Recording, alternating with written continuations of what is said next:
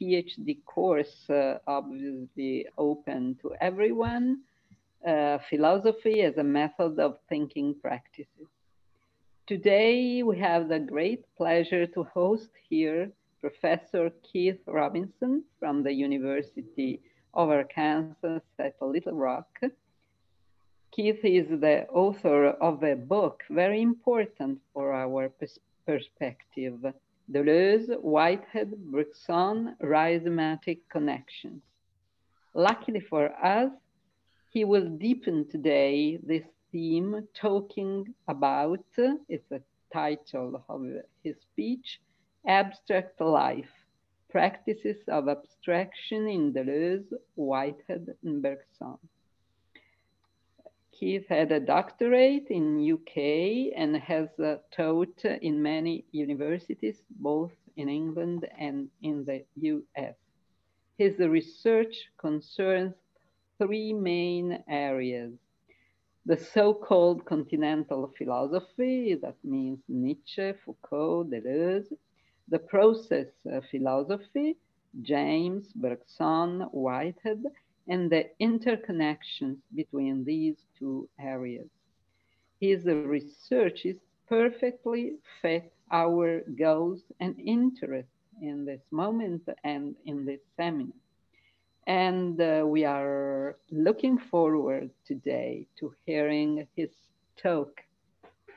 Please. Well, thank you so much, Professor Fabricasi. Thank you so much for inviting me. I'm delighted to be here and to be able to talk to your group. So I'll jump straight in. In his lectures on Kant, Gilles Deleuze tells us that once you reach the abstract, you reach the most fully living core of experience. True lived experience, Deleuze says, is an absolutely abstract thing. Abstraction is a fundamental process of life. It's not opposed to the concrete, but is the becoming concrete, the concrescence, the wonderful English word that Whitehead resuscitates, of reality. So in what follows, I will argue that Deleuze, Whitehead, and Bergson share a similar approach to abstraction, an approach that's fundamentally pragmatist in a very broad kind of construal of pragmatism, close to James Williams gave in this lecture series a few weeks back a wonderful talk on what he called fantastic pragmatism. So the conception of pragmatism that I think underlies these three thinkers' work is close to what James was arguing there. But leaning on William James, one name for the shared approach is radical empiricism, and I think John Stewart talked about this in the first lecture. And is best understood, in my view, in the context of process philosophy. So although these three thinkers share a similar approach, I will point out some differences between their radical empiricisms in the way they think about some of their key abstractions. So, for example, Deleuze on relations and the notion of the and, Whitehead and Bergson on time. But all three thinkers give us abstractions for thinking life as the creation of the new. So the first section then, the abstract image. In the Western philosophical tradition, the key image for thinking the abstract is the taxonomic tree of classes, kinds, and types. One moves up through levels of generality to the highest abstracta, and then down to ever more concrete particulars, instances or tokens. Perhaps our best known example of this is the movement of the dialectic that Plato associates with Socrates. One must track down the higher forms or ideas in the things which participate in them, ensuring that the lines are pure and unmixed. This procedure operates in accordance with the fixed classes and divisions of the tree and is guided by the question, what is X? One of the first examples of this in Plato is in the Phaedo, where Socrates shows his interlocutors how unequal sticks or logs communicate with the equal itself. In contrast, the radical empiricists construct a different kind of abstract space, more rhizomatic, to use a term drawn from Deleuze and Guattari, anterior to the up-down and high-low of the Platonic tree, compelling its components into movements of endless divergence and continuous variation. In place of starting with abstract forms and asking how they are realized in the world or extracted from it, the radical empiricists ask under what conditions something new comes into the world. Rather than a process of extracting a pure form or emptying a space of its concrete content, Deleuze, Whitehead, and Bergson rethink the notion of the abstract as a living practice of philosophical thinking, a mixing and growing together of abstract elements in which the and, Deleuze, or actual occasions in Whitehead, or durations in Bergson, create a line of variable direction that describes no contour and delimits no form. That's a little quotation from Deleuze and Guattari's A Thousand Plateaus. So there are then at least two types, models or practices of abstraction. So the first type begins with Plato, and behind him there's Parmenides and the whole Eleatic tradition, and remains more or less in place in much of modern philosophy, at least for our three thinkers. I'm going to call this type spatial abstraction. Spatial abstractions tend towards stasis, separability, identity, and the discrete. The second type is associated with the radical empiricists, and it could be traced back to what Deleuze calls a set of minor traditions and thinkers, but primarily, I think, historically, Heraclitus. And there's a whole bunch of other thinkers besides as well. We might think about some of the classical pragmatists and some of the post-structuralists. But I want to call this second type temporal abstraction. So temporal abstractions tend toward change, relationality, continuity, and difference. These two practices of abstraction do not exist apart from each other. So they're not oppositions as such, but inseparable forces or tendencies towards stasis and change that work within any experience. Every experience to some degree expresses both types. However, for the most part, for the radical empiricists, Western philosophy has favored practices of abstraction of the first type at the expense of the second. So the basic principle at work here, I argue, for the radical empiricists is that philosophical problems conceptualized in terms of spatial abstractions must be rethought and rearticulated as temporal abstractions in order to avoid all kinds of what Deleuze calls illusions, Deleuze and Guattari, or fallacies in the case of Whitehead, or false problems in the case of Bergson. And towards the end of the paper, I'm going to say something more about how they think about these notions and whether they're equivalent or whether there are differences between them and how they function. So the second section, then, I have just a short introduction to Deleuze and Guattari and the concept of the and in their work, just to give you a flavor or a taste of how they work with these kinds of abstractions.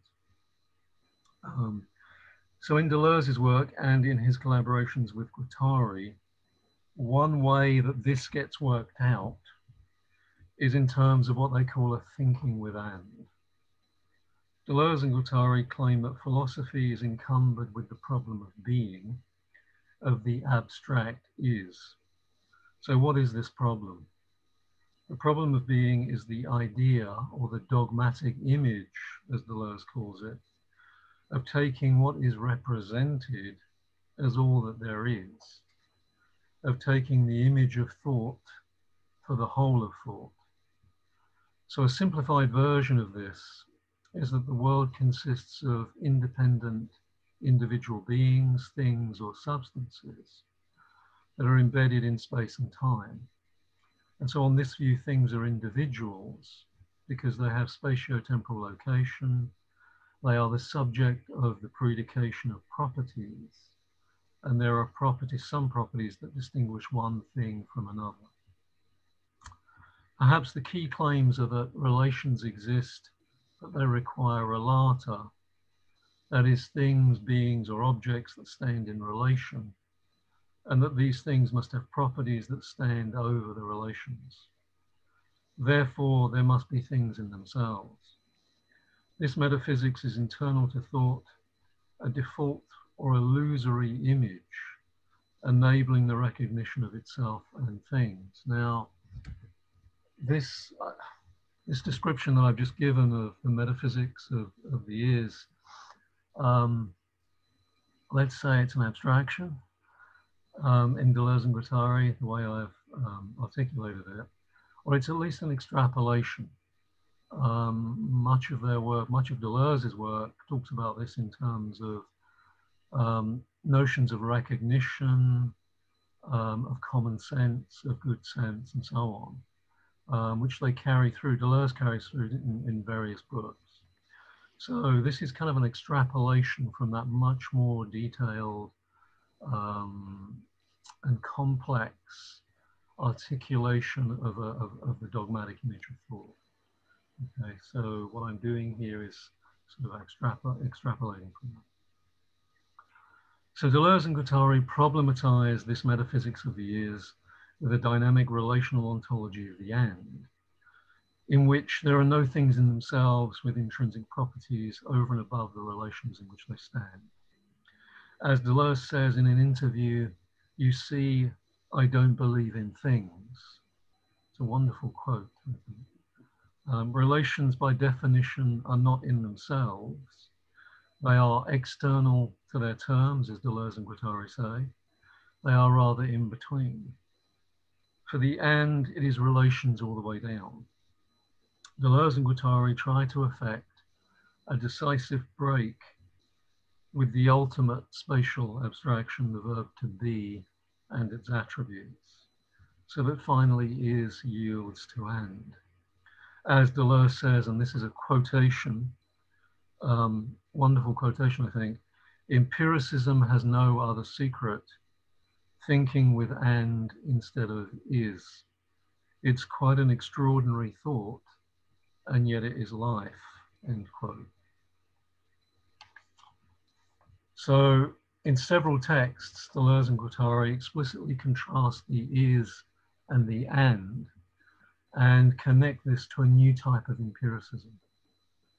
For example, in his dialogues with Claire Parnay, Deleuze says that, quote, "In Hume, there is something very strange which completely displaces empiricism, giving it a new power, a theory and practice of relations of the and," end quote.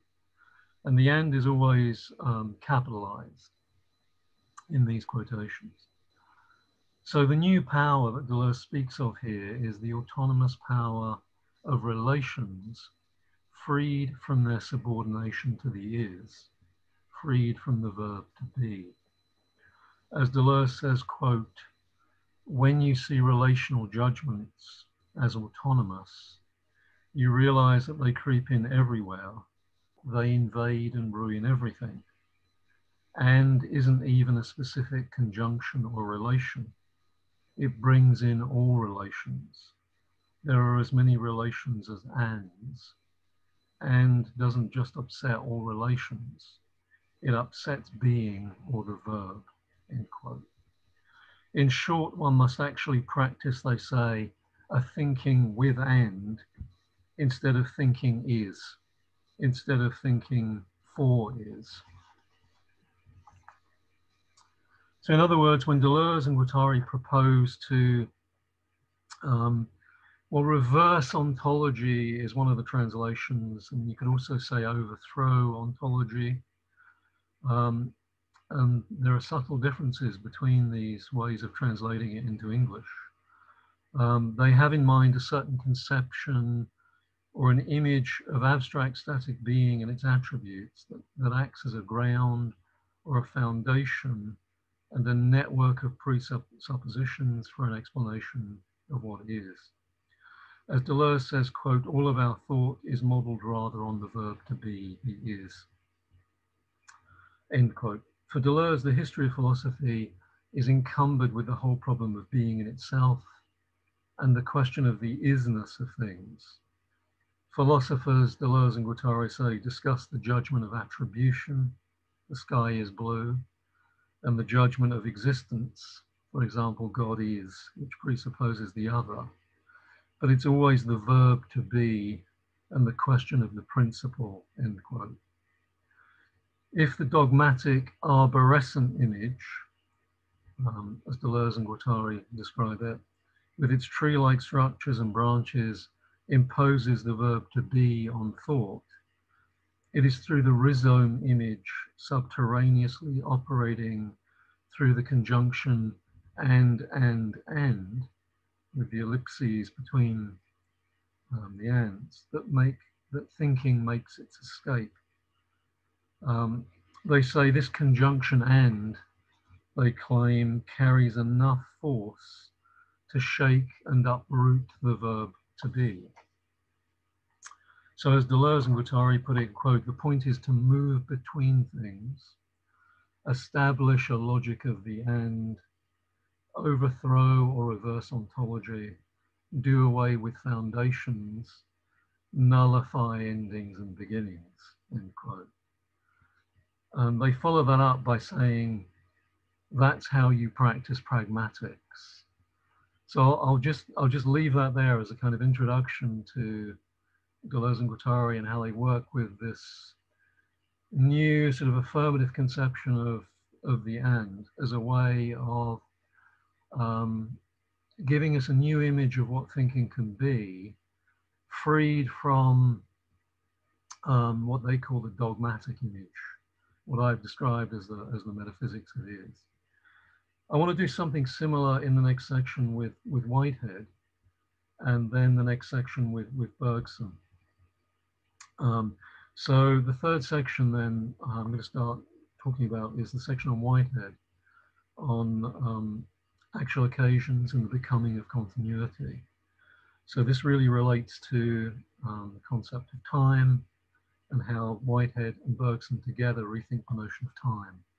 Although, of course, the and is another way of thinking time.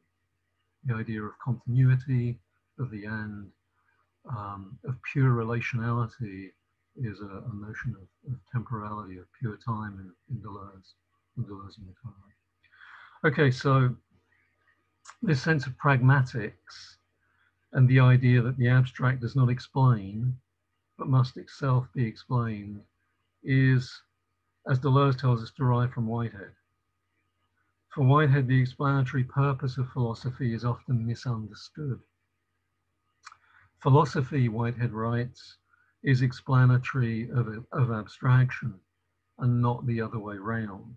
So again, you've got this kind of reversal going on here. As with Deleuze, philosophy for Whitehead must be the critic of abstractions, revising them as we go. One key spatialized abstraction that requires critical revision for Whitehead is what he calls famously simple location. Simple location underpins an entire image of thought in which, quote, we have mistaken our abstraction for concrete realities, end quote. We can explore this idea in relation to what is Whitehead's best known temporalized abstraction, the actual entity, and how it is explained in relation to becoming and continuity. So I'm going to try and make this as clear as I can. I know some of you aren't familiar with Whitehead, but of course you can ask me questions about it as well. So in both Science and the Modern World and Process and Reality, Whitehead describes time as a becoming of continuity. It's a wonderful phrase, becoming of continuity. And it is Zeno, and I want to argue William James, who provides the guide for thinking about the notion of the actual entity, its temporal nature, and the way it functions in terms of notions of becoming and continuity. So I want to say Zeno and James provide the guide. The structure of continuity can be traced to the condition of time, since its general function in Whitehead is to mediate between past and future. For one element to be continuous with another, it must conform to the immediate past and anticipate the immediate future.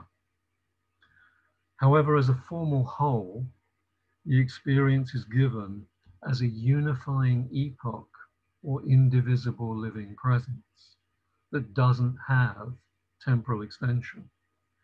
This is Whitehead's and James's response to Zeno. So as Whitehead puts it, and so this is some of these quotations I think are really important. If we admit, so this is a quotation from Process and Reality, if we admit that something becomes, it is easy by employing Zeno's method to prove that there can be no continuity of becoming. There is becoming of continuity, but no continuity of becoming, end quote. So units of experience or actual occasions become, and they constitute together an extensive world in which only extensiveness becomes, but, quote, again, really important quote, becoming is not extensive. So becoming occurs within the process, but the act within the actual occasion occurs all at once in a kind of Jamesian fashion. At least this is what I want to argue. So it occurs all at once so that reality grows for Whitehead just as it does for James by, quote, buds or drops of perception. So as such, as drops and buds, time cannot be thought as a continuity. So it's a becoming of continuity rather than a continuity of becoming. As Whitehead says, and again, this I think is a really important quotation, quote, temporalization is not another continuous process.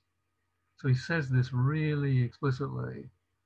So right at the heart of the discussion of what actual occasions are, he's arguing that there is this epochal atomic structure which isn't extensive.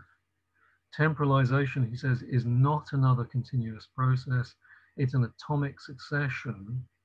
Thus, time is atomic. And then in parentheses, he says, i.e. epochal, though what is temporalized is divisible, end quote. So Whitehead arrives at this position, I argue, as a result of his analysis of Zeno.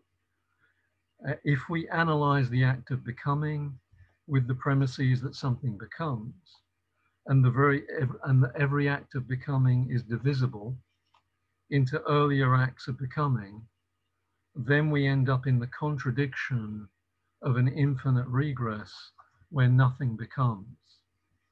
Infinite regress leads to a contradiction in the notion of becoming, because if the act of becoming is itself temporally divisible, it cannot act as a synthetic unity for something to become, but must itself be subject to further acts of becoming. Fundamentally for Whitehead, no movement or process of reality can be self-constituting if it's subject to the temporalization of pure becoming. Indeed, as Whitehead puts it, quote, these conclusions are required by the consideration of Zeno's arguments, end quote. So I just think this is fascinating. I think this is something really crucial going on right at the moment in Process and Reality, where Whitehead is constructing this abstraction, this famous abstraction of the actual entity, you have the appeal to Zeno as that Zeno's paradoxes are fundamentally problematizing for the way in which Whitehead wants to think about the actual entity.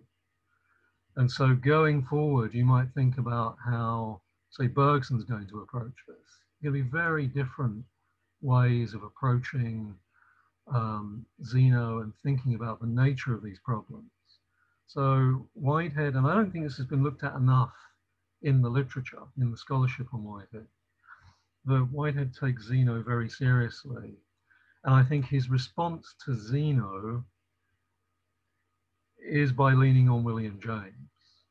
And so this is how he gets out, if you like, of the Zeno problem. He gets out of the problem presented by Zeno by appealing to William James's notions of a species present and the notions of the actual occasion as a kind of drop or bud. So what I've tried to do in the paper is I've tried to set this up as an argument in terms of two philosophical moves. So I'll just quickly gloss those and then I'll move on. So we can summarize Whitehead's argument for the becoming of continuity in two key philosophical moves. So the first philosophical move is Zeno, what Whitehead calls Zeno's valid argument. So Whitehead argues that although some of Zeno's paradoxes are mathematically inadequate, with some modification, one can find, for example, in the arrow paradox, a valid argument. The valid argument I've already given to you, but let's just thought. So the first premise, in a becoming, something becomes. Second premise, becoming is divisible into earlier and later phases that go on indefinitely. Conclusion, therefore, nothing becomes. And this is the argument that worries Whitehead. So he takes it very, very seriously. So his response then, the second move, second philosophical move, Whitehead's response to Zeno's valid argument is to, I argue, generalize James's notion of the species present beyond the stream of consciousness to all actual occasions. So James's notion operates on the basis of an intuitive duration within a non-extended or momentary act of awareness. So for Whitehead, the deployment of the species present is a solution to what we can call the paradox of becoming, found in Zeno's valid argument. It's a solution because with this move, actual occasions can be construed as becomings whose data can be synthesized and unified in an epoch without infinite regress. So that's what I think worries Whitehead. In the construction of actual occasions, it's the problem of indefinite becoming, the problem of infinite regress. We could even say the problem of the and that goes on indefinitely. So fourth section, then Bergson. Bergson's going to have a very different kind of response to this problem. So Whitehead's response here can be usefully contrasted with Bergson, who argues that the key to processual time is the continuity of becoming. The continuity is construed in such a way that the paradox of becoming is for Bergson a false problem. Bergson's continuity of becoming is based on a rejection of what I described as Whitehead's two key philosophical moves. So firstly, Bergson rejects the first philosophical move, what I call in the text P1. Bergson's challenge is directed, if not at the validity of Whitehead's argument, then at the truth of its premises. So the premise that something becomes is directly challenged by Bergson's conception of duration as a pure movement without an underlying thing that becomes. The premise that becoming is infinitely divisible is for Bergson to treat becoming in terms of a mathematical instant or a geometric point. These latter are spatialized abstractions good for utility, but not for speculation. And in the conclusion, I'll come back to this kind of distinction, the sort of thing that James Williams talked about, a kind of narrow conception of pragmatism, and then a much more kind of broad conception of what pragmatism could be, a much more creative conception. Secondly, Bergson rejects P2. So duration is an indivisible continuity that doesn't require a non-temporalized atomic act to hold it together. Rather, as we shall argue below, temporal features of becoming, continuity, heterogeneity, in short, qualitative multiplicity, give duration its degrees of intensive unity and synthesis. At the beginning of Western metaphysics, Bergson claims it is Zeno who, by drawing out the contradictions of movement and change, quote, led the philosophers, Plato first and foremost, to seek the true and coherent reality in what does not change, end quote. But why did they turn to what does not change?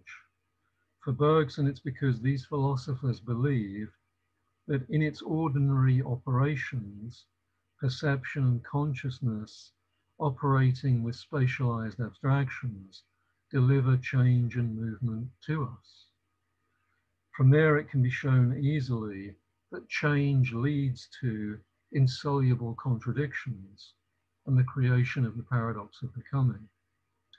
Zeno's paradoxes for Bergson all attempt to show that movement and change lead to insoluble contradictions, but all trade on an illusion whereby real movement is confused with immobilities or static self-identical units.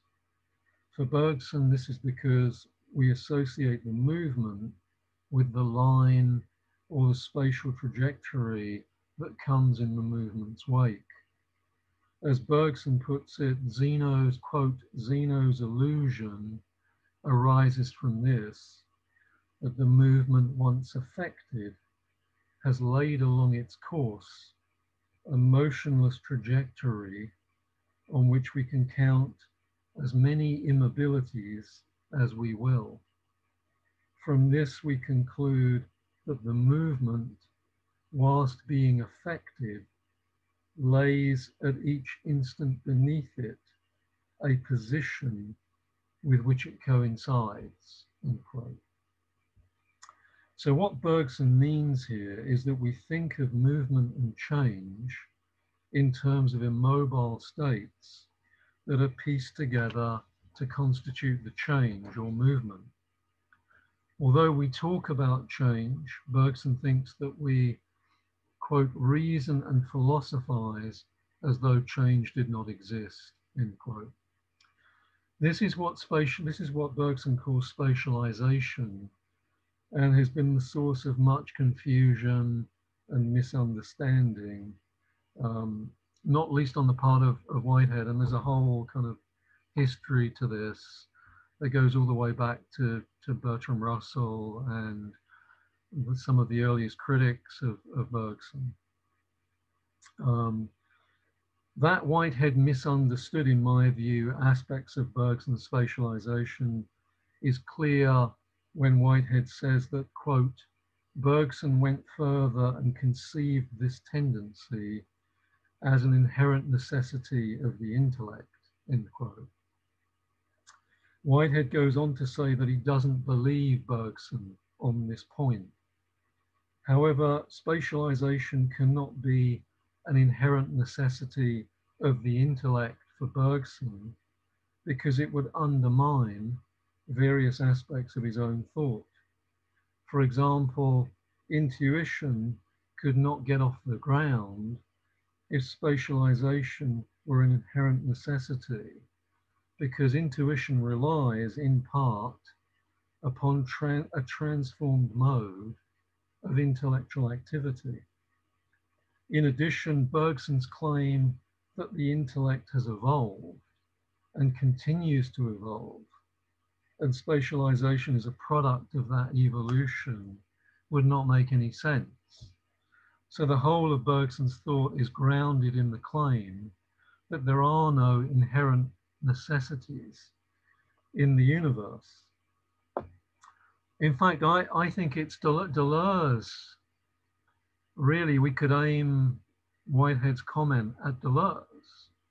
I think it's Deleuze and Guattari who argue that there are necessary or transcendental illusions that are an inevitable part of the intellect, right? I mean, that in a sense is what the dogmatic image of thought is, and it's deeply embedded in our thinking. So I would make distinctions here between Bergson and Deleuze, and then Whitehead again, and I'll come on and talk about that. So it's intuition in Bergson that struggles with spatialization. Deleuze has stressed that intuition is a method in Bergson. It is, as he puts it, quote, one of the most fully developed methods in philosophy. Thus, as a fully worked out method, intuition ought not to be contrasted with intellect as such. Rather, it should be contrasted with the habitual and spatialized modes of intellect. Intuition is a labor or an effort to discard the common sense forms of intelligence tied to the spatializing abstractions of utility in favor of new fluid forms of conceptuality capable of engaging the immediate data of consciousness. The immediate data or content of intuition is, of course, durée. In response to Zeno and P1 above, Bergsonian change needs to be conceived as pure mobility without a self-present underlying thing or substratum that supports the change. And this is what duration is in part. Perhaps the key feature of duration is that it's an indivisible continuity. And so this continuity cannot be conceived as a succession of self-identical and externally related units. Rather, without distinct elements, there is just the continuity or flow of becoming. As Bergson puts it, quote, this indivisible continuity of change is precisely what constitutes true duration, end quote. So this leads me to the second key feature of duration. It is heterogeneous. So it's this feature that challenges and overturns P2, the second part of Whitehead's response, by showing how a multiplicity of elements in becoming form a temporal unity. In other words, if the continuity of becoming implies creativity, novelty, and the new, there must be qualitative or heterogeneous differences in the continuity. Some may claim that an indivisible continuity of becoming eliminates distinctions between the phases of duration, but this would be to confuse an absence of divisibility with an absence of difference. So Bergson's suggestion here is that there appears to be a contradiction between continuity and heterogeneity only if we insist on understanding the terms in a mathematical sense, or quantitatively, or in terms of certain presupposed logical principles. I mean, maybe in Whitehead's case, the principle of non-contradiction. But clearly Bergson wants to get at experiences that resist translation into mathematical or arithmetic or presupposed rational terms. So one of Bergson's favorite examples is our experience of a melody. In listening to a melody, we have an experience of a change that endures.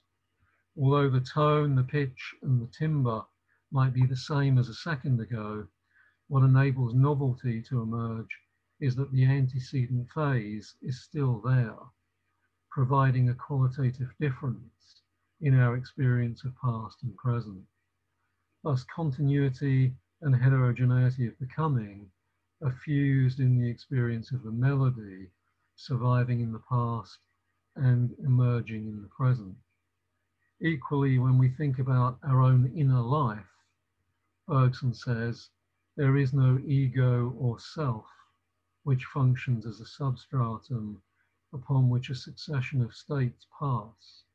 Rather, quote, there is simply the continuous melody of our inner life, a melody which is going on and will go on indivisible until the end of our conscious existence, end quote. So again, these are, I mean, I'm kind of introducing this. I'm making the assumption that many of you won't be familiar with Bergson and Whitehead, so I'm trying to just introduce some of their very basic ideas, and then perhaps in discussion we can say a bit more. In this final section then, so I'm coming on to the final section. I've been talking for just on about, coming up to about 40 minutes. So I'll be talking maybe for about another 10 minutes or so, and then I'll finish up. So in this final section, I want to draw out some differences and some comparisons between what I've said between the three thinkers. So all three of our philosophers are radical empiricists, let's say. That is, they are committed to the methodological dictum that the abstract does not explain, but must itself be explained. And all three are committed to the idea that life, in the form here of, let's say, relations or the temporal, is an expression of the abstract. But they do this in different ways. So perhaps these differences between Deleuze, Whitehead, and Bergson are a reflection of their differing critical diagnoses and their creative responses, which take in their methods and approaches to metaphysics and empiricism.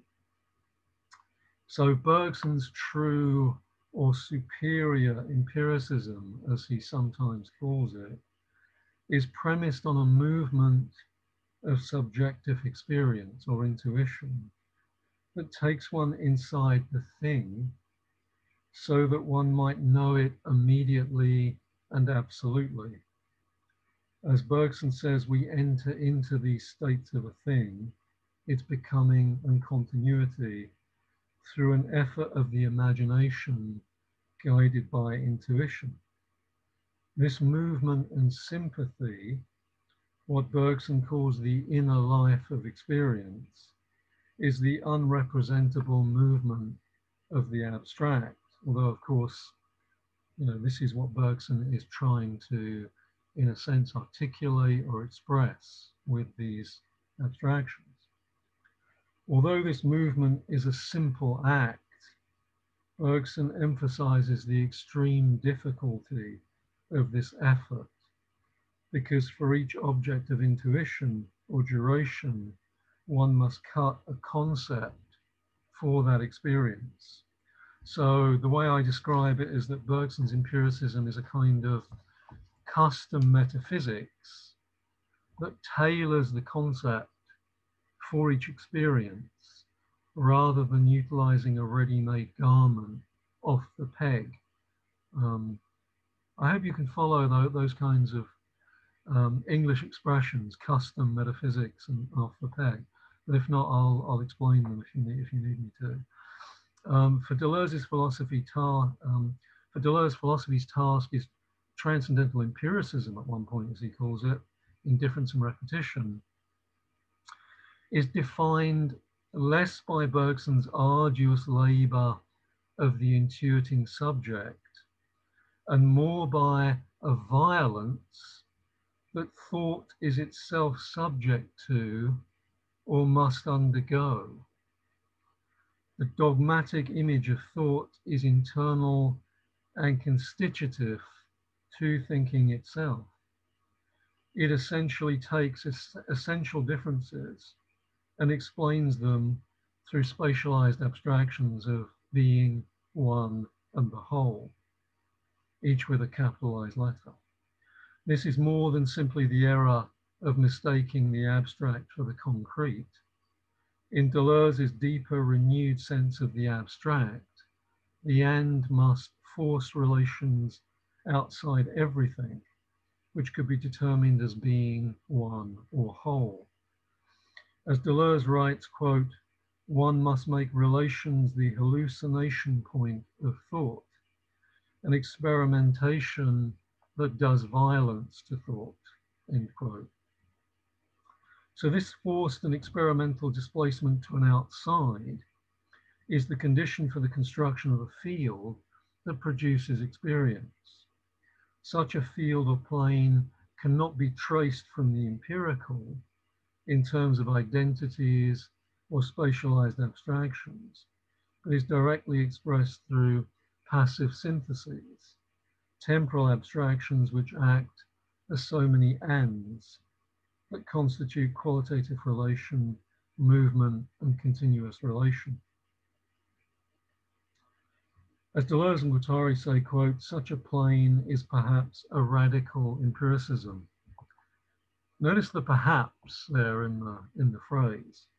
Such a plane is perhaps a radical empiricism.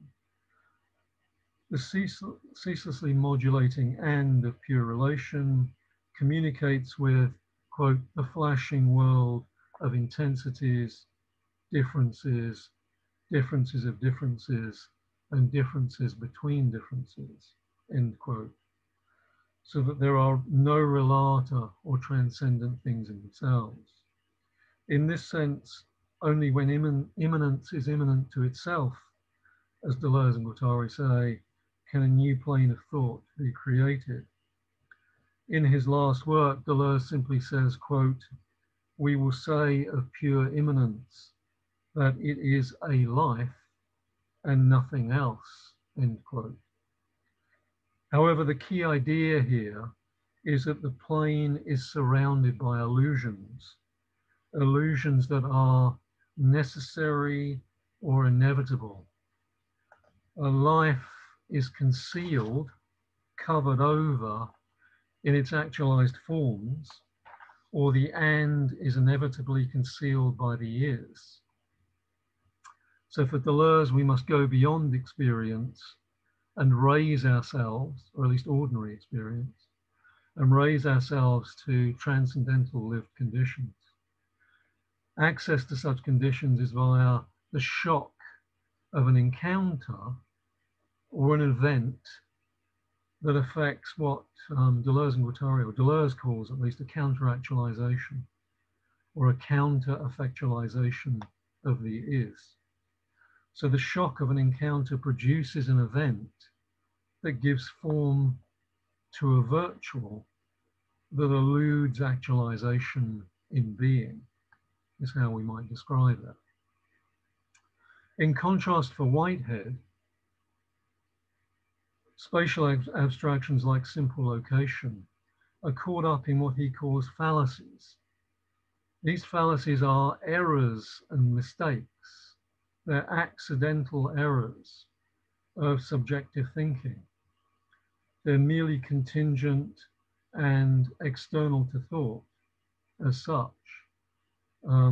They're raised to a level of abstract presupposition that characterizes a philosophical and scientific epoch.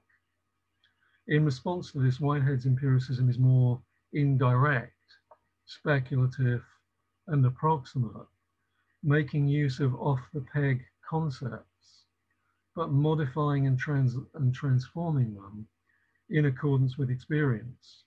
So language and concepts are stretched beyond their ordinary use to generate ever more refined descriptions of the larger generalities. So Whitehead's radical empiricism can't take us directly and immediately inside experience, as we get in Bergson, because it constructs a set of general concepts for a mediated and relative interpretation that asymptotically approaches the real. Although we are to keep renewing these concepts, descriptions, and interpretations, to believe they give us the final reality or anything like the absolute is, Whitehead would say, folly. As a set of descriptions and interpretations that revolve around the thing ad infinitum, rather than entering into it, Whitehead's empiricism, in Whitehead's empiricism, the imaginative effort or leap doesn't produce a shock to thought or take us inside the experienced thing, but is directed towards conceptual creation, guided by a set of principles that enable the generalization of specific notions beyond their immediate field of application. So one key component of Whitehead's speculative method is that it relies upon what he calls a rational side that places constraints on how we understand the empirical content. Although Whitehead is critical of the dogmatism involved in beginning with axioms, which are supposedly clear, distinct, and certain, and then building a deductive system upon them, speculative philosophy is still guided by what he calls, quote, logical perfection, end quote, and, quote, speculative boldness must be balanced by complete humility before logic. That's a quotation from Process and Reality in the opening sections. I mean, that seems to me to be at least in tension with, certainly in tension with Deleuze, and I think in tension with Bergson as well. This might be something in Whitehead that's really interesting. It could well be a tension in Whitehead's own work, because there are other places in Whitehead's work where he's not very interested in contradictions. He just thinks they're not very important. So there may well be a kind of tension that runs through Whitehead's work here, which maybe we can talk about. So Whitehead appears to utilize the principle of non-contradiction in the way that he thinks about Zeno to reject the continuity of becoming. But what if our best empirical observations and descriptions are in tension with or resist logical perfection? In contrast, Bergson's empiricism can more readily support an ontology that conflicts with a priori reasoning because it follows the contours of the real in search of a unique intuition. And it does so by avoiding one of the great illusions fostered by the intellect, that we can think the mobile by means of the immobile. Thus, Bergson can say that Zeno's arrow presents a valid argument only, quote, if we suppose that the arrow can ever be, and he italicizes that, can ever be in a point of its course. Valid only if we presume that the movement of the arrow coincides with the position which is immobile. But Bergson says the arrow never is in any point of its course, end quote. To think that the arrow is at a point in its course is, as Bergson says, to cut the course in two at this point and make two lines out of one. So it's a different movement. The illusion, as we've seen, consists in applying the movement to the line traversed, but this possibility exists only for a detached observer who posits so many possible steps along the line and then tries to reconstruct real movement with these immobilities. This illusion is part of Bergson's critique of what he calls the logic of solid bodies and what he calls the cinematographical method, and is carried right through into the notions of identity and contradiction. The contradiction disappears, Bergson says, when we place ourselves inside the movement and adopt the continuity of becoming through intuition. For Deleuze, we cannot place ourselves inside the movement through intuition as such, but we must be compelled or provoked into thinking in order to problematize the abstract illusions of the dogmatic image. In the encounter, we experience the indirect effects of the virtual or duration and must fashion a concept for that experience. So, in short, Deleuze's abstractions are the product of an encounter or a shock or an event that opens up the lived depths of experience. Whitehead's metaphysics is a set of abstractions for indirectly plumbing those depths, whereas Bergson would have us plunge in and immerse ourselves in the real. So that's sort of the end of the paper. I mean, essentially, the key idea, I think, is that what I'm trying to suggest is that all three thinkers in one way or another are trying to present a new way of thinking about thinking, a new way to think about the notion of abstraction. And I'm kind of reminded of that Heidegger quote that Deleuze often uses or occasionally uses, the quote from Heidegger where Heidegger says, the most thought-provoking thing about our thought-provoking time is that we're simply not thinking. And Deleuze often uses this kind of quotation. And I think all these three thinkers are trying to get us to think in new ways about the notion of what thinking could be. So maybe that is another sense of the pragmatic, a sense of expanding what thinking could be. All right, I'll stop there. Thank you. Thank you. Thank you. It was so profound and full of challenging themes. I think that now can show up Silvia Zanelli, who is our doctorate candidate. She graduated at the University of Milan with a thesis on Deleuze and Simondon. And now she is a doctorate student at the University of Bergamo, working on Deleuze and Peirce, and on pragmatism and the thought of immanence, let's say. So please, Silvia. Thank you very much, Rossella. And thank you very much, Keith, for your interesting overview on the notion of abstraction. And for the collective discussion, please feel free to use the chat and I will introduce you. So to break the ice, I have for our discussion a brief note and a question.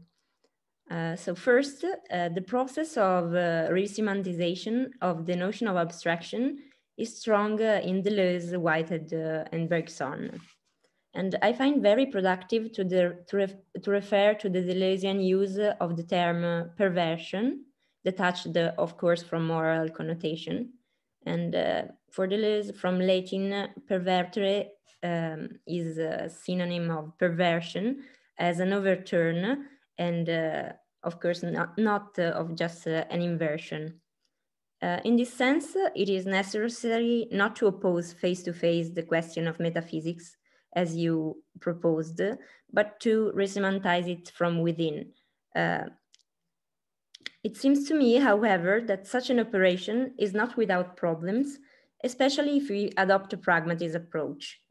It is not entirely intuitive to use the term abstraction and metaphysics in a non-hierarchical and non-taxonomic sense. So maybe an ethic of terminology would be needed, as Peirce points out, because of the risk of overlapping meanings.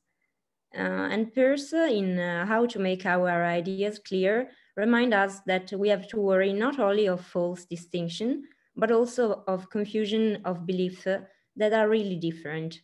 And I think maybe this is the case.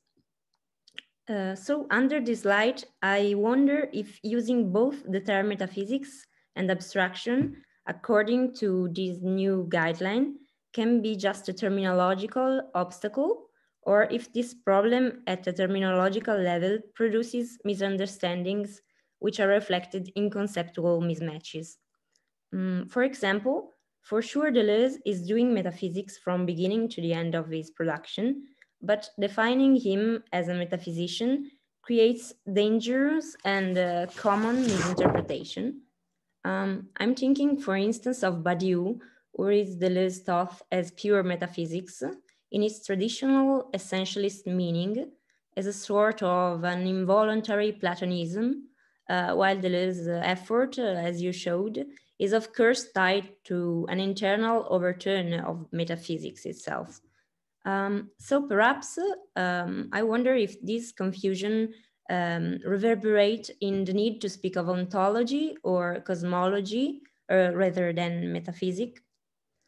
And secondly, I wanted you to speak a lot more about the question of space and abstraction in relation to space, because I believe that in Deleuze there are paths in the direction of a new paradigm of spatiality that goes beyond the concept of simple location, and that in some way overcomes the fallacy of the misplaced concreteness highlighted by Whitehead.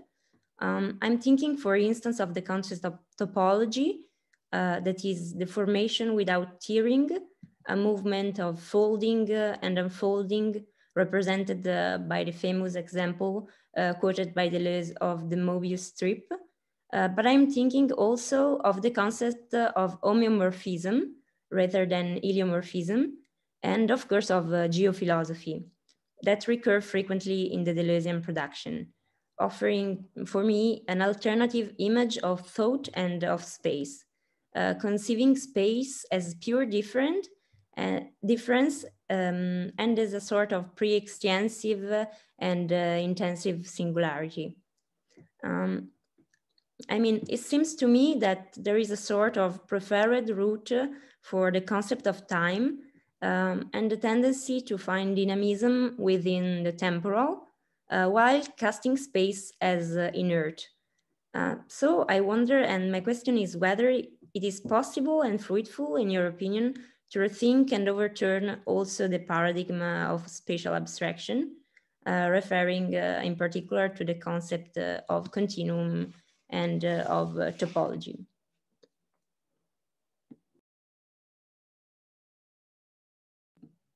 That's it. Really fantastic questions. Thank you so much. Really, really interesting. So your first question on the terminology, of course, Deleuze doesn't have any problems, of course, with using the notion of metaphysics.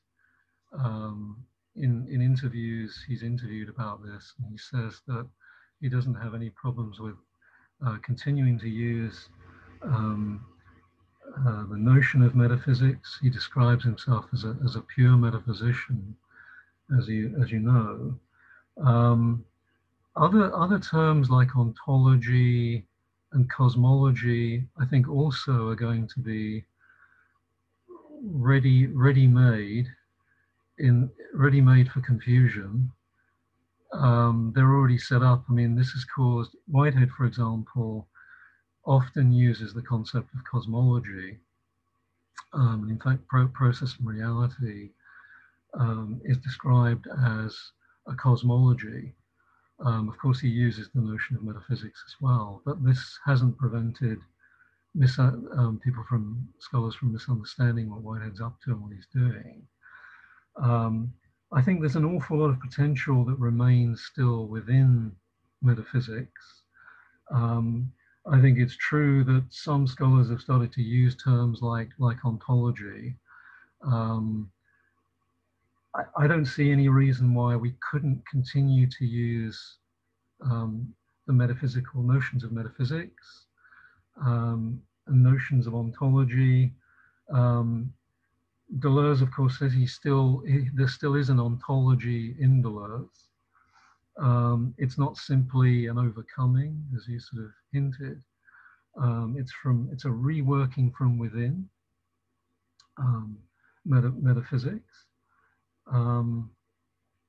So yes, I mean, it seems to me that the notion of metaphysics itself still has the resources within it and within the tradition to rethink many of the assumptions that come along with, you sort of described it as essentialistic metaphysics in Badiou. I mean, this is, I think, what Deleuze does in his response to Badiou, is to show the ways in which these new ways of thinking are already there in the tradition, in the metaphysical tradition, but have been overlooked. So yeah, I would defend Deleuze's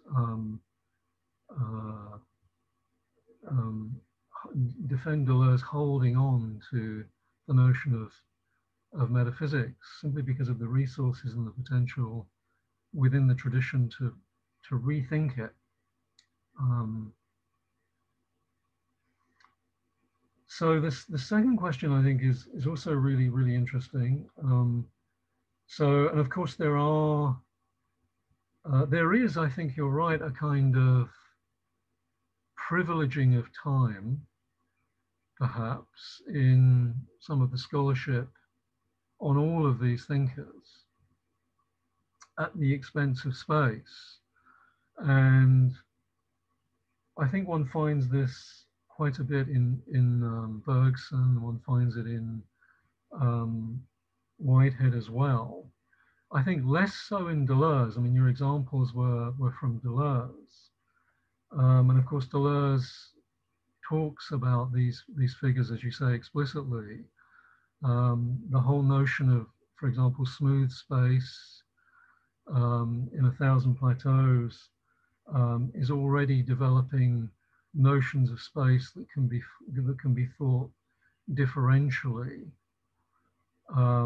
Certainly the notion of topology and the sort of popularized notion of topological figures like the Mobius strip, and the way that gets used as a figure for undoing the notion of the, let's say, the mathematical continuum, and where the mathematical continuum is understood as a set of externally related points. The idea of the Mobius strip as a notion of and, if you like, of continuity and relationality. I think that's certainly present already and explicitly present in Deleuze and Guattari's work. I think it's there in Bergson as well. I think it's there in Whitehead. I haven't talked about the notion of the extensive continuum in Whitehead, but that would be a really interesting place to go, I think, to continue the discussion of the nature of space and spatiality in Whitehead, and whether there is an opposition between space and time operating in Whitehead, whether there's a processual sense of space in Whitehead. I think that would be really interesting, the notion of the extensive continuum. But I think in Bergson also, there's never a simple opposition between space and time, perhaps with the exception of the first book, Time and Free Will. But I think beyond that, you know, even the notion of matter in Bergson is never simply spatial in that kind of fully externalized sense as a set of atomic units distinctly related to each other, right? As separate individual units. In the books after Time and Free Will, Bergson is at pains, I think, to problematize that kind of oppositional thinking, right? That sense of a dualism between space and time. So I think one can make the argument, certainly it's explicit in Deleuze and Guattari, but I think it's there in Whitehead and Bergson as well, for thinking something like a becoming time of space and a becoming space of time. But you've got to dig into the texts in quite a deep way, I think. Because if you just stay at the level of the scholarship, you're going to end up with those kinds of distinctions between space and time that Whitehead, for example, is just a thinker of time and temporality, and there aren't, you know, really interesting differential notions of, or topological notions of space in his thinking, but there may well be, in the extensive continuum might be the place to go. Does that cover at least the 2 points you made there? There's such interesting points, though. Thank you so much for those questions. Thank you, Keith. So yeah, I think Maria Regina has another question about Whitehead. Yes, so thank you very much for your talk. I have a question. It's probably a little bit, it's on Whitehead basically, but it's also provocatory in a way, because you start saying that abstraction is a fundamental process of life, and I agree with that. But if I think about Whitehead, it seems to me that there are like two different points. On the one hand, and I think especially of process and reality, and is very odd range of new technical vocabularies, concepts help to grasp the depth of experience. So they are useful, and so abstraction are a part of our understanding of experience and concreteness. But on the other hand, it seems to me that Whitehead stresses a lot upon the difference between philosophy and science. And he clearly says in many places, I think even in like Anatomy of Science and some scientific ideas, so from early, that science use abstractions while philosophy aims to explain abstraction. So actually in connecting abstraction to concreteness, to experience. So, and he says, if I have understood right, he says science aims at abstraction while philosophy aims at concreteness.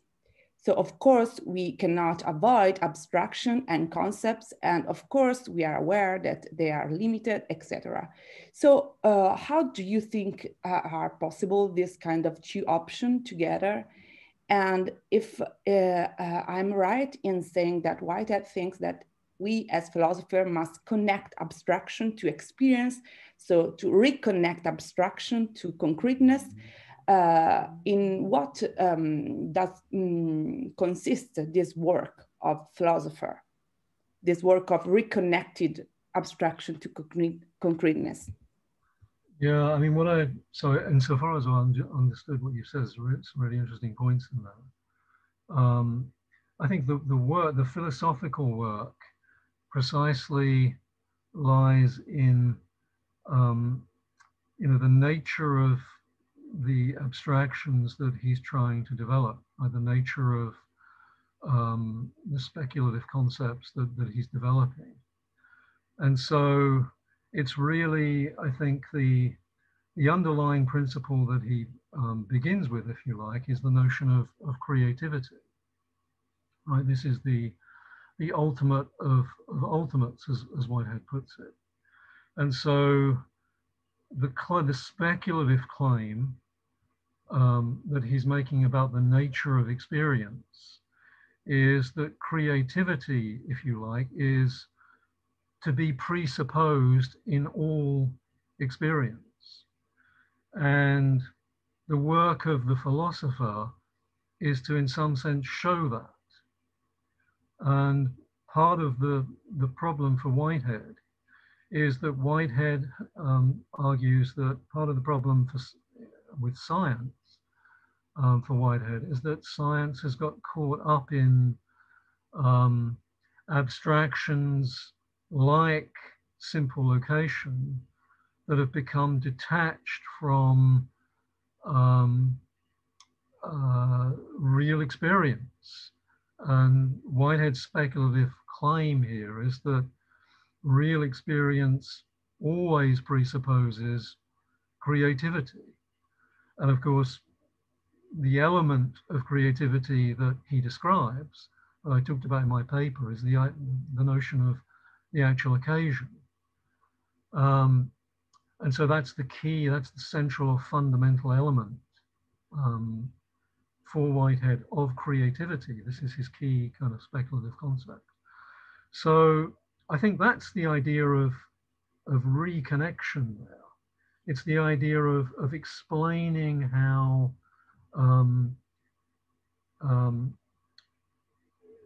what's being disclosed in science, in scientific experience, has to be connected back up with what's disclosed in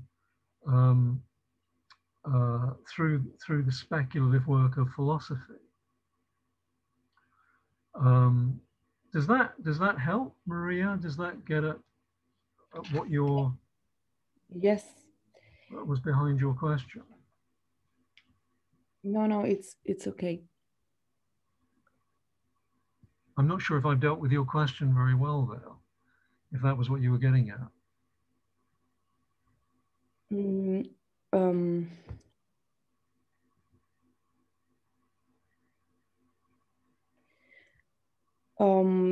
Well, I have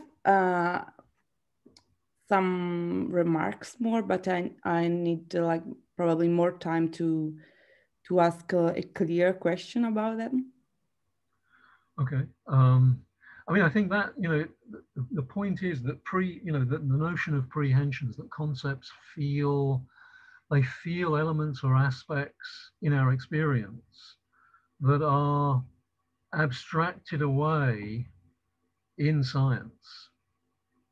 Right, and the example was simple location. I mean, part of what I wanted to argue is that, in a sense, Whitehead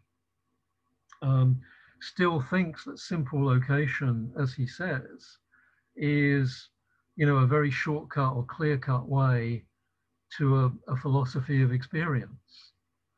And Whitehead, I think, is much more positive, if you like, about those kinds of abstractions. So I think in terms of,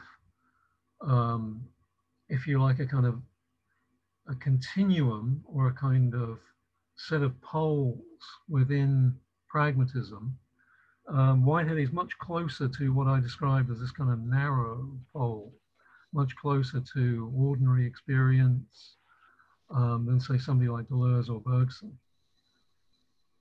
But yeah, that's the work of philosophy. It's connecting up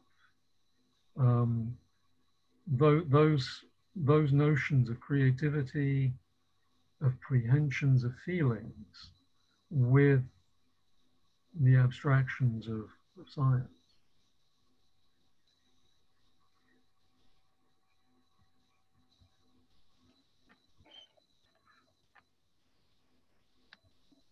I think Christian has a question, and Rosella too.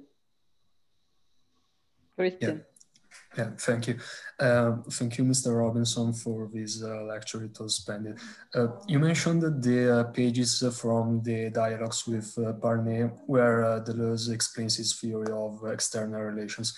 I am studying at the moment Deleuze's theory of relations. So those pages always struck me as because of a thing which Deleuze says, which I think is quite strange, because I don't think it is really consistent with the rest of his system.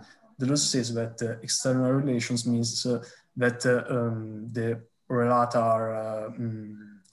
are like independent from the relations, and that we can take actually the relations away from the relata without their identity changing. For instance, I can take the glass away from the table without the glass or the table themselves changing, which is something Russell or Moore actually held, but Deleuze is explaining this with great approbation.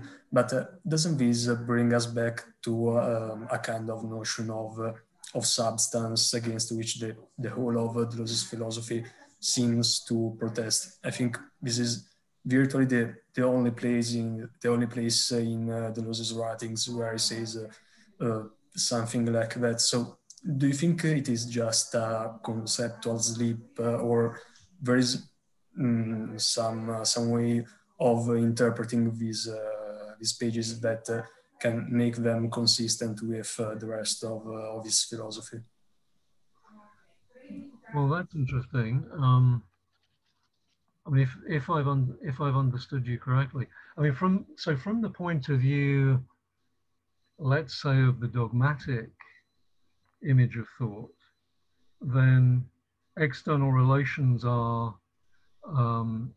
so many distinct kinds of units, right? And this is the critique, if you like, that the radical empiricists level at ordinary empiricism is the idea that their conception of the mind or the conception of ideas and perceptions are merely externally related phenomena, with no connections between them and so on. But if one undergoes, I guess Deleuze even calls it the empiricist conversion in the sense of radical empiricism, then the relations are all connected or continuous, right? Certainly that's the way I've understood Deleuze's notion of the and, which, by the way, I mean, it comes up in Parnay, in the Claire Parnay dialogues, but it's also in A Thousand Plateaus as well, where they come back to this and talk about it. And of course, he talks about external relations in Hume also. And the question for him there, I think, his interest in Hume is, a question about how do all of those external relations become a mind or become a subject. So, I mean, it seems to me that it's undergoing that conversion, right? The conversion away from, let's say, transcendence to where all of these things are externally related, to a thinking from the point of view of immanence. Does that get at what's behind your question? I've always thought of what Deleuze is up to here in terms of the notion of external relations is transposing them into this other context. No, I agree with you actually, but I think Deleuze is actually contradicting himself in those passages. So it remains quite strange that admission from Deleuze, but I don't know. Maybe it's just a sleep. Yeah, thank you anyway. No, you may well be right. I mean, I think it's just from which sort of point of view one's kind of thinking about them. But I'd be interested to go back and look at that. So it's specifically in the dialogues where there's the way Deleuze talks about the notion of external relations, and you think it's unguarded and unqualified, and seems to take us back to the sort of dogmatic conception, if I can put it that way, of external relations. Yeah, he always holds to external relations, but I think it is really only in the dialogues that he says that external relations means that we can take the relata away from their relations.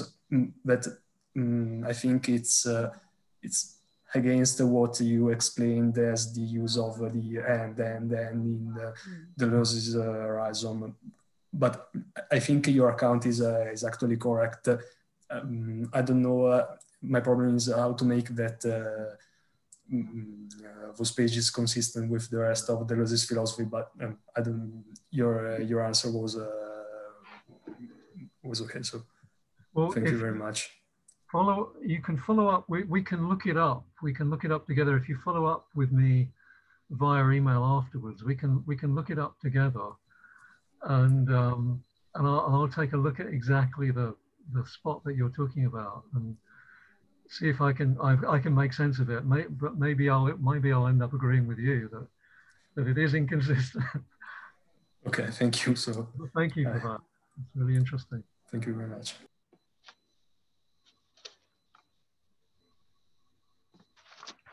Maybe it's my turn. Thank you. Thank you again. I try to introduce a more pragmatistic point of view through Spinoza. We know that Deleuze was a great reader and commentator of Spinoza, especially in the fifth book of the Ethics. We read, and it is a phrase that was commented many times, we make experience of the eternal, writes Spinoza. We make experience in a very pragmatic sense, in my opinion. That means when we live, when we get to the third grade of knowledge, to the vision, to the intuition, and we can say maybe to the abstraction in the sense in which you talked about that, we are eternal, but being eternal means to be eradicated in the experience, and to be out of the duration, of the normal duration, and to be, I would say, in a very singular and finite praxis or pragmatic situation that coincides with the infinite substance and the infinite and the all, let's say, in this sense. Do you see some similarities with what you presented, or it's absolutely out of discussion to make this kind of comparison? No, I think it sounds really interesting to me to make these comparisons, and I'm not a Spinoza scholar. I think that there might be more places for connection with Whitehead here, and the role of the notion of the eternal in Whitehead. Certainly the notion of the everlasting is a concept that Whitehead talks about towards the end of Process and Reality. It seems to me that in Deleuze, this is really difficult. I mean, what does Deleuze mean when he talks about the notion of the eternal? Certainly the notion of the eternal return is, indifference and repetition at least, is a fundamental key idea. It comes up in difference and repetition, comes up throughout his work. where the notion of the eternal is bound up with the notion of difference. In other words, what returns is only the different. I don't see that in my understanding, so far as it goes, of Spinoza. I don't see how that would map on very adequately. The idea of the eternal return of difference in Deleuze to the notion of this of the eternal in Spinoza, and then how we go from that to pragmatic experience. I mean, it seems as though in Deleuze, the eternal return is there to revivify or revitalize our experience, but it's always the eternal return of different. And so I wonder if there's a role in there for difference in what you described as this connection between the eternal in Spinoza and the way that's expressed as a finite practical experience. I'm not sure if there's, how that would work. The question maybe could be this one. If we are able to to experience directly the eternal, are we capable to experience directly in a concrete way abstractions, as you said? So it's this question of direct. I mean, I think in terms of the three that I talked about, I think Bergson would be the closest to that.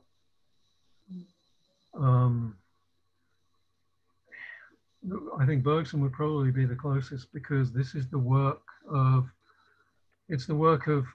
something that we do, even though it's a great effort and a great labor.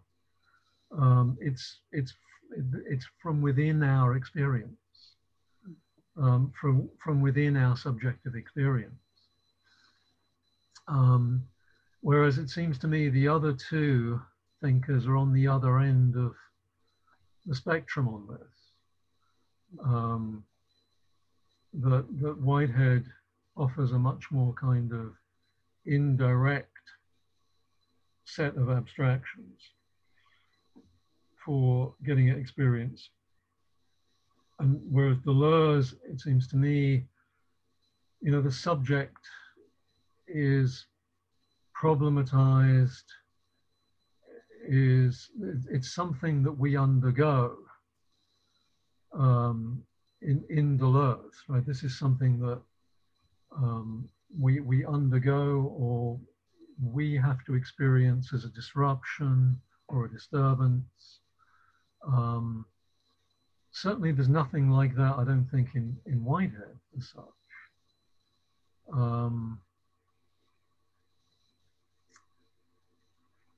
I mean, Whitehead does talk about the notion of making substance turn around the modes in a similar way to Deleuze. And so this might be a kind of point of connection with your question. A way of connecting up the idea of the abstract with something like a direct experience. But certainly the way I articulated it. No, thank you. Absolutely.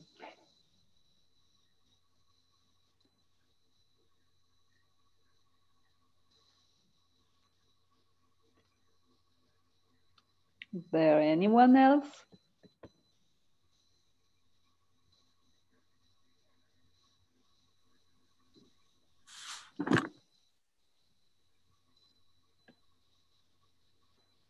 No other question at the moment in the chat.